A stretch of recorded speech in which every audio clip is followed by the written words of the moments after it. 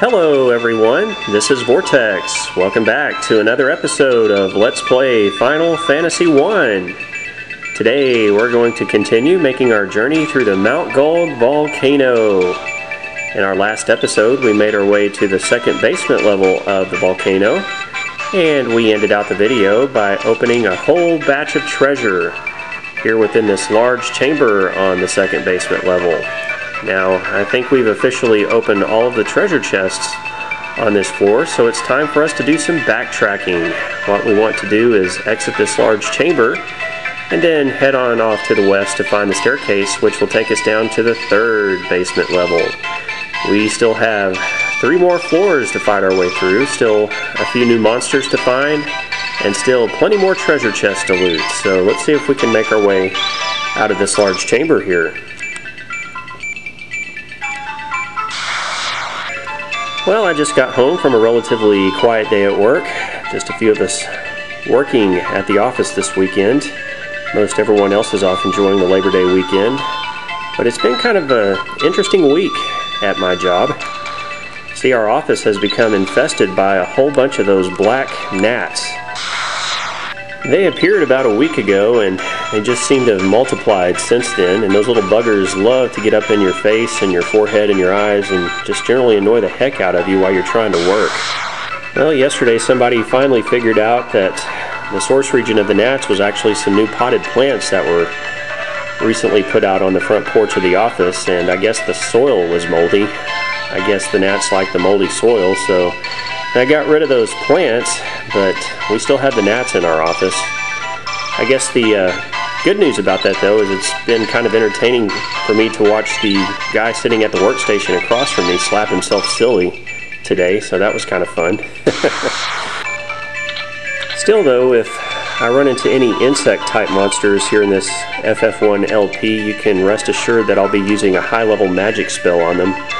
Faraga comes to mind. So anyway, I don't know how I got off on that tangent, but that's what I've been dealing with this week. Well, we have made it to the third basement level of Mount Gulg Volcano. Let's go find the staircase off to the east. Lots of lava to walk through on this floor.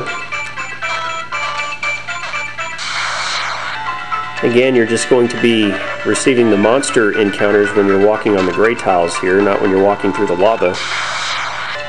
By the way, I don't think I mentioned it in the last episode, but those horned devil monsters can also cast the hold spell, which can paralyze one of your characters, so be wary of that. Alright, well, here's the staircase. We're down on the 4th basement level, but we're going to have to go find a staircase that will actually take us back up to the 3rd basement level. This floor has actually got a whole lot of lava to walk through, so if you don't want to encounter the monsters, you can walk through the lava, but keep in mind that your HP is going to decrease by 1 with each step. So probably a good idea to keep an eye on your HP, particularly your weaker mages if you have one in your party. So I can just go ahead and throw a potion there on Vivi. Alright, well, we found the staircase. Let's go back on up to the 3rd basement level again. Time to make our way to the next staircase, which is off to the southwest a little bit. So let's go south and west, and then south and west again. Oh, okay, well, here's a new monster you can fight, the Hellhounds. The Hellhounds can cast a blaze spell, which will do fire damage to all 4 of your characters. They're weak to ice if you want to use the Blizzard or Blizzara spell. I guess I can just have Vivi use Blizzard and everyone else use their weapons. And Cloud and Locke do the job for us. And we're going to get a new entry in our bestiary, so let's scroll down to find it. There's the Hellhound at number 63. Has a little less than 200 HP, no treasure drops.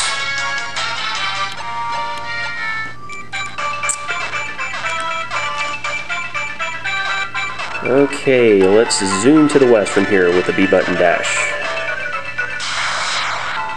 That was a battle with another Hellhound. And here we are to the staircase, back down onto the 4th basement floor. Now we're on to the good part of the 4th basement level because we're ready to find a whole bunch of new treasure. And we can start off by going inside this chamber right here, which houses 2 treasure chests. Now if you open up this southeastern chest from the left side, you'll be forced into an encounter with a lava worm, I believe. So we'll open it up from the south here. And inside this treasure chest, we are going to find a gold needle. All right, now keep this treasure in the back of your mind. Remember that we picked up the gold needle within this treasure chest. All right, let's go ahead and get this second treasure chest from the south. Doing so is going to force us into a battle with another new monster. This time we're going to get to fight the fire lizard, another monster weak against ice, 296 HP. So let's just go ahead and have everybody attack except for Vivi, who will use the blizzard spell. And both Cloud and Locke score a critical hit and easily take out that fire lizard. And we're going to earn 618 experience points and 1,200 gil. Lots of gil there. And we're going to find yet more gil when we open up this treasure chest. It houses 2,750 gil. Wow. Getting richer by the minute. Alright, let's go find some more treasure. Let's see, let's head off to the west from here. South and then west again. 4 minotaurs in that battle. Fought those back in the Cavern of Earth. They're also available here in Mount Gulg Volcano, and that was another hellhound in that battle. Alright, let's go inside here to find another treasure chest, and this time we're going to get 1,760 gil. I'm not sure who decided to use the Mount Gulg Volcano as their personal bank, but they decided to store a lot of gil here, so plenty of gil for the Light Warriors to steal. And here's yet another chamber, one of many on this floor. And inside here we're going to find 5 treasure chests. So let's get busy picking them open. This first treasure chest is going to contain an antidote. And this upper left chest is going to contain 7,340 gil. Mercy my. That's a lot of gil. How much gil do I have now anyway? Wow, look at that. Over 100,000 gil in the Light Warriors' pockets there. And they're going to be able to use that to purchase all of those new level 6 magic spells when they get back to Crescent Lake. There's some more gil there, 880. This treasure chest is going to contain a very nice new weapon for Cloud, the Ice Brand. And that's actually a sword gripped by Winter's Chill. And that's going to be effective against the fire monsters here in Mount Gulg Volcano. And when you equip it on Cloud and replace his mithril sword, it's going to take his attack power up to 41 from 35, but not only that, it's also going to increase his accuracy by 10 points, up to 139, so a very, very good find for Cloud there. Now, if you don't want to fight this forced encounter here with another lava worm, I believe, you can open up this treasure chest from the right side. But I guess I'll go ahead and fight the lava worm and net the experience and gil. Nothing to it. And inside this last treasure chest, we are going to find a flame shield. Let's go ahead and put that on Cloud as well. Replace his mithril shield. It's going to take his defense up 4 points to 58. A shield alive with the power of fire. So some good stuff in here. Alright, well let's work our way to the southeast now.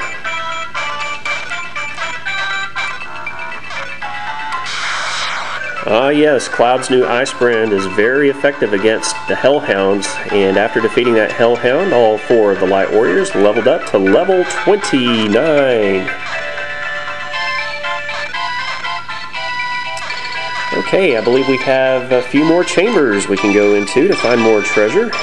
Here's one right here waiting for us to enter. Inside here we're going to find 2 more treasure chests. Let's avoid that forced encounter on the tile just north of where Cloud is standing there. Let's open up. Well darn, that fire hydra stole my thunder there. That's actually not a forced encounter. on that tile right there. But what I started to say was, let's open up this first treasure chest from the south side. Inside here we're going to find more gil, 155 to be exact. And the second treasure chest will contain a dime. Alright, let's go find another chamber up here to the northeast. Yeah, I'm really glad that I brought along all of those potions with me.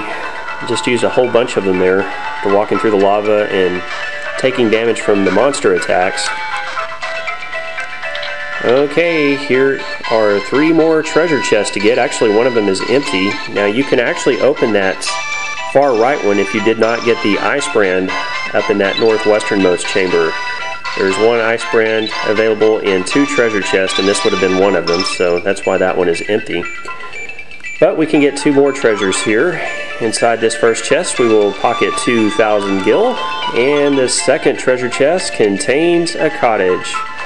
I've always wondered how in the world they can stash a large cottage into a small treasure chest. Just one of those mysteries of Final Fantasy, I guess.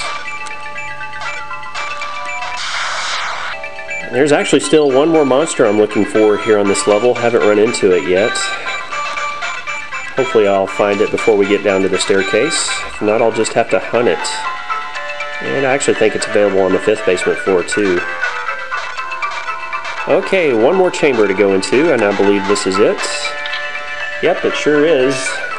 2 more treasures to get. If you open the treasures from the left side, you will be forced into battle with a fire lizard, I believe. So let's just go ahead and open them from the other side. This first chest contains yet more gil, 1,250. And the second treasure chest contains another worthless staff. How many worthless staffs have we found in treasure chests so far in this game? They love to hide those staffs for me for some reason in the chests in this game. Well, for some reason the Hellhounds love to come after the Light Warriors on this floor. At least in my case they have. So before we go down this staircase to the 5th and final floor of Mount Gulg Volcano, I'm going to go ahead and hunt down one more monster on this floor to get it out of the way and add it to the bestiary. So let me roam around this floor a little bit, and once I find that monster, I'll show you that battle. And here it is. It did not take me very long at all to find this new monster, the Fire Gigas, which roams around here on the 4th basement level. I actually got a preemptive strike against it, so it is not going to attack the Light Warriors at all. The Fire Gigas is weak to ice, and it has exactly 300 HP. And Cloud's Ice Brand should be very effective against it. Yeah, it does a lot of damage there. Not quite enough to take it down, though. Lock does that job for us. So there it is, 376 experience points and a little over 1,500 gil, so not too shabby there. And we get a new entry in the bestiary, so let's take a quick look at it here. Actually, the Fire Lizard, I didn't ever show that to you, did I? It's number 64 in your list. And the Fire Gigas is number 65. So there you have it, and that's going to do it for us on the 4th basement level. So let's go on downstairs to the 5th and final basement level of Mount Gulg Volcano. And as you can see, you can pick a direction, any direction you would like to go for starters here. It's just like the points of a compass. Now, if you were to go off to the northeast, to the east, or to the southeast, you would find a chamber in each of those directions, and each of those chambers would house a treasure chest. But unfortunately for me, those treasure chests are going to be empty. Now, if you did not pick up the gold needle that we found on the previous floor, it would be available in one of those treasure chests. So that's the way it works. If you're confused, well, don't worry about it. So am I. That's just the way it is here in the Dawn of Souls version of Final Fantasy 1.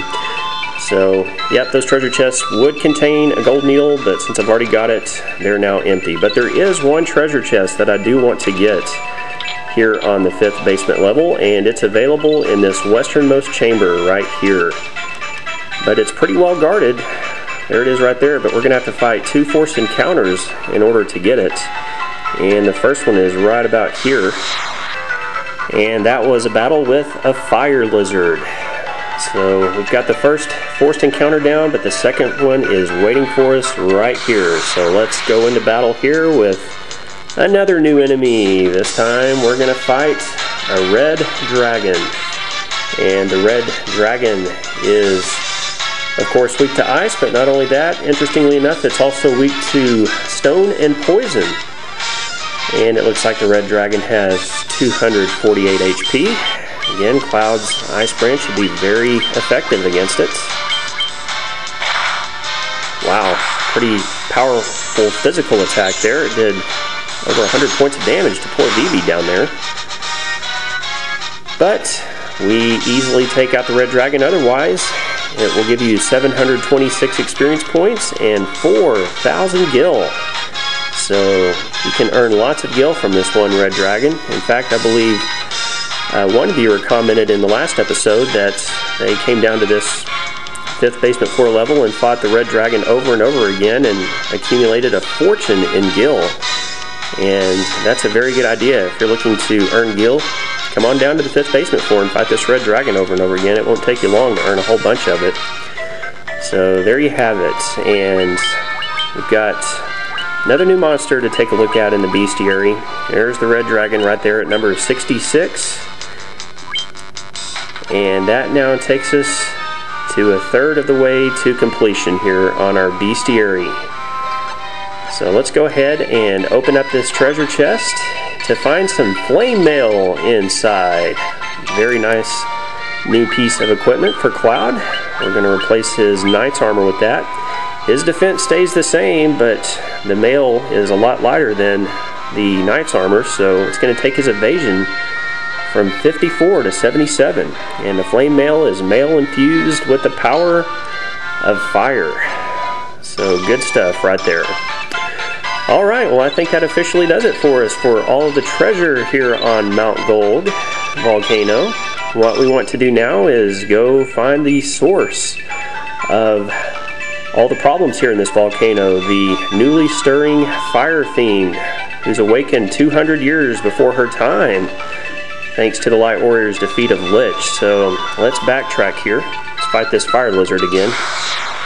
And we can find the Fire Fiend's chamber in the southwestern corner of this level. So let's head down there. Make our way through some more lava. The chamber is just down below here, and there it is. Now, before we go inside, I'm going to take a moment to heal up my character's HP and also their MP a little bit.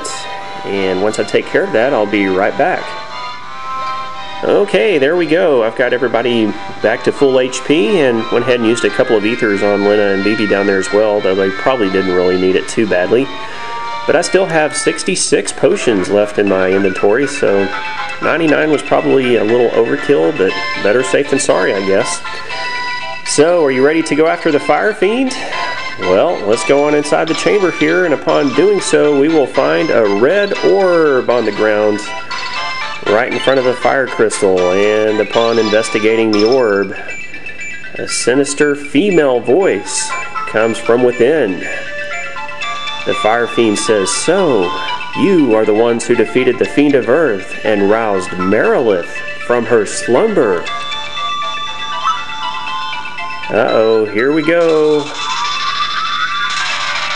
A sinister form is taking shape from within the orb, and we have a hideous creature standing in front of us. Merilith says, "The power of the burning flame is mine, and mine alone. Those who would oppose me shall burn in hellfire." Well, we'll see about that, Merilith. So here we go. It is time for us to fight the next fiend, the Fiend of Fire, known as Merilith. Previously known as Carrie in the NES version of Final Fantasy I. Well, Merilith is going to be a fairly tough boss, believe it or not. She has 1,440 HP. Now, being the Fiend of Fire, you would think Merilith would be weak against ice, but interestingly enough, she's not. Merilith does have some weakness, though. She's weak to status elements. She's weak to paralysis, darkness, sleep, silence, and confusion. So if you want to have your mages throw some sort of status element like that at her, feel free to do so. That might be kind of fun. Otherwise, Merilith has pretty high defense, so Cloud and Locke's attacks are going to be useless until they're tempered and hasted up. Now what I'm going to do is I'm going to have Lena cast the Null Blaze spell because Merilith can use Fira, which can do a lot of damage, so I'm going to have her start off with that. I'm going to go ahead and start off by tempering up Cloud there too. We might try a Silence or Confusion spell here in a bit. So it looks like Merilith is going to start off the battle for us with the Fira spell. So that does quite a bit of damage there, so we're going to have to keep an eye on everyone's HP if she continues to do that. But hopefully now the Fira spell won't do quite as much damage now that Null Blaze has been applied. Alright, well let's continue onward to round 2 here. Let's go ahead and see if we can have Lena silence Merilith, since she is weak to silence. That might be kind of fun to keep her from using those nasty spells. I think Merilith can also use the Dark spell to blind your party members. Let's go ahead and haste up Cloud there too. You can see Locke's not doing too much damage at all, but Cloud did score a critical hit there and did over 300. That's not bad. He should do a lot more now that he's hasted up. Alright, come on, silence. Oh, it missed. Great. Well, we can try again. No worries. Now, the thing is, if you do silence Merilith successfully, she'll start using physical attacks, and her physical attacks can hit very hard. Let's temper up Locke there next. Attaboy, Cloud. That's lots of damage. There we go. We got Locke tempered up. Come on, silence. Ah, it missed again. Well, she is weak against it, and it does work. Just haven't been able to get it to do so yet. Oh well, I may not get to do it before we defeat her. Especially now that I'm going to put haste on Locke there. Okay, there's the Dark spell. Now, oh great.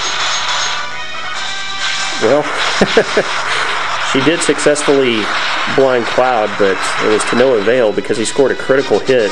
It hit just a little bit below 600 points of damage, so that's a little bit disappointing. I wanted to try to silence her for fun, but we were just a little too strong for her there at level 29. But we defeat Merilith. We earn 618 experience points and 3,000 gil. And the Light Warriors step forward and raise up the Fire Crystal. And just like before with the Earth Crystal, they are going to successfully relight the Fire Crystal. That's crystal number 2. And somewhere off in the distance, a mysterious dungeon known as the Hellfire Chasm has a hideous statue of Merilith in front of it. But now that Merilith's been defeated, the statue disappears, opening the way to yet another bonus dungeon. So the Hellfire Chasm is now available to go through at any time, and I'll be showing you the location of the Hellfire Chasm a little bit later on, and we'll definitely be going through that bonus dungeon later on in the game. Alright, well, as you can see in your crystal list, the Fire Crystal is now relit following Merilith's defeat, and we can take a look at the entry for Merilith in the Bestiary. She's found at entry number 67. And she will occasionally drop a golden apple as a treasure. I believe that's an item that will increase one character's maximum HP. And there's proof positive that Merilith is weak to all those status elements. So that may be kind of fun to confuse or silence her. But anyway, let's go ahead and exit out from the platform from behind here. I can step on it. There we go. So the Light Warriors teleport out of Mount Gulg Volcano, and they have successfully defeated another Fiend. Another crystal has been relit, but we still have the Water Crystal and the Wind Crystal to relight. And in our next episode of Let's Play Final Fantasy I, we're going to see what we need to do to make progress to find those next fiends and relight those next crystals. So thank you very much for watching today's episode of Let's Play Final Fantasy I. I certainly do hope you enjoyed today's video. This has been Vortex, your host. Have a great day, and we'll see you again next time.